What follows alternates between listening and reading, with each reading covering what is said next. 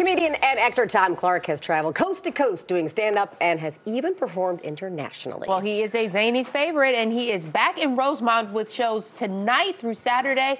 And Tom joins us now with all the details. Welcome home of sorts. You're just from up the road in Milwaukee there. I am. So you like coming down here and hanging out with us down in Chi-Town? And I do. You guys not such a big fan of me. Yeah, I was gonna say, watch this. Hey, congrats to the Packers. I know. She's a huge Bears fan. So. Yeah, it was a good game. At least it's not Aaron Rodgers, it's Jordan Love. Jordan Love's a nice guy. You know. Can we find a new subject? Okay, we'll move on. Thank you. You guys won the Super Bowl in '85. Right, we got that. Yeah. All right. Okay. Yeah, let's move on. Yes. Okay. So you and your wife. This I find very interesting. There are not a lot of couple comedians. Mm-hmm. So who's darker, you or your wife?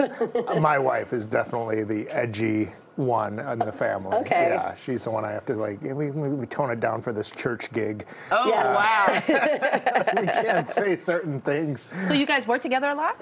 Yeah, we do a lot of shows. We travel around. We were talking about our French bulldog, so we never left our dog alone. Okay. So she literally travels with us to gigs. Hilarious. And we travel to wineries and breweries. So I do everything. I'll do a swap meet. It doesn't matter.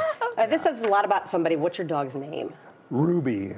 Oh, okay. So that's a pretty normal. With a bulldog, it's either an old person name or a stripper name. Oh, okay. So it's either like Beatrice or Bubbles. Old person name. Yeah. Frankie. What is it? Frankie. Frankie. Yeah, it's totally. an old guy name. Old guy name, totally. Yeah. I like Ruby. I think that's a That's a really cool cute name. name. That is a good one. Yeah. So how is it different living in LA now? Because that's where you are. So you're actually doing a little bit of comedy and acting.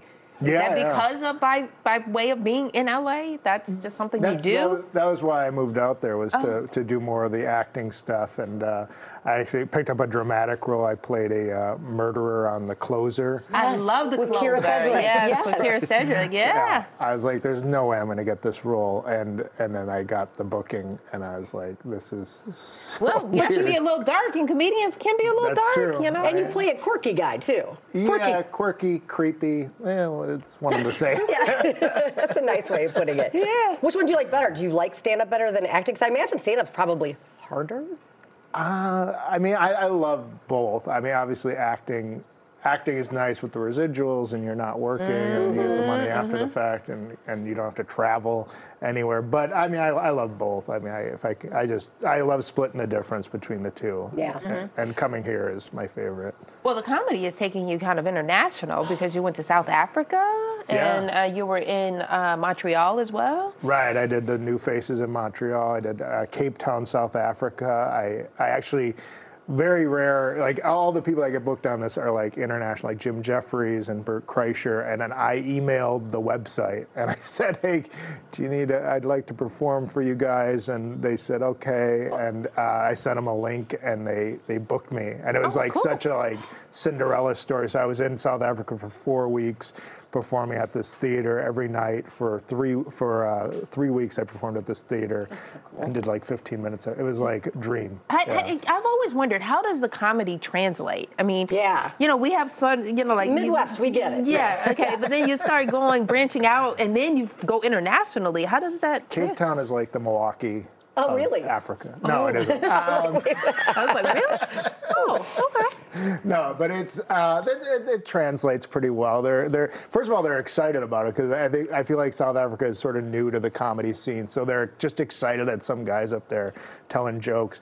But no, I loved it. You just change some words and call it a lift instead of an elevator. You're standing in queue instead of lines. It's like just slight little variations. I like it. I watched your new special, which we're showing a clip from here, and you filmed this in LA, and you kind of make fun of LA even though you live there now.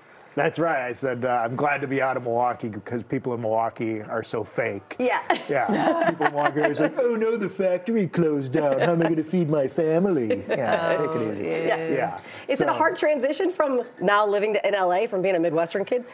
I mean, now I'm so spoiled. I came here yesterday and it was 0 degrees, and I'm like, this isn't right. This isn't for humans. Yeah. I had a paper route in Milwaukee, and I used to deliver is insane. I mean, I'd be in 30 below weather and icicles coming off my eyelids, and I was like, how did I do this? Like so quickly that thin skin just develops when you move out to those warmer climates.